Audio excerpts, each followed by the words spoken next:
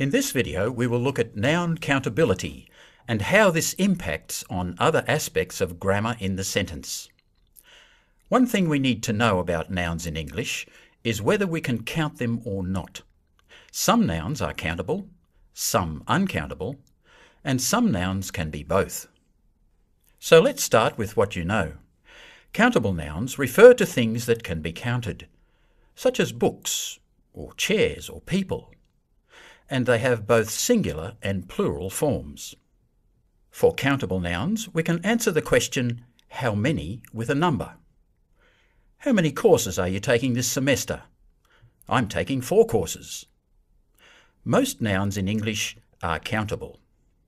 Uncountable nouns often refer to abstract concepts, such as love, wealth, music, and hunger.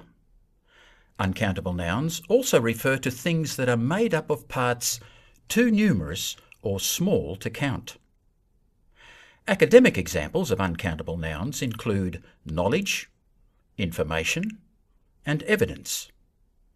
Everyday examples are water, rice, coffee, air, oil, and music. Uncountable nouns do not have a plural form. For example, we say information, but not informations. Uncountable nouns thus take the singular form of the verb. Different quantifiers are used with countable and uncountable nouns.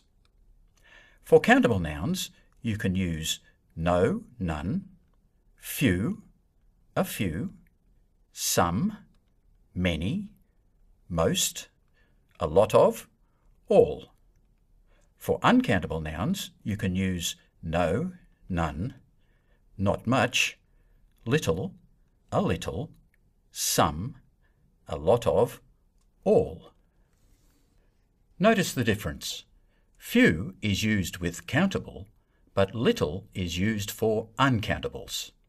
For example, we conducted a few experiments, but there is little experimentation in this area. There are many other quantifiers in English that you can use, so be sure to check a good grammar book. Countability is also important for determining which article, a, an, or the, can be used with a noun. For example, you generally would not use the articles a or an with an uncountable noun. Review the section on articles for more information about article usage and countability. One last thing to be aware of. Some nouns can be both countable or uncountable, depending on their use. Examples include chocolate, paper, light, work, and hair. Countability often depends on the context.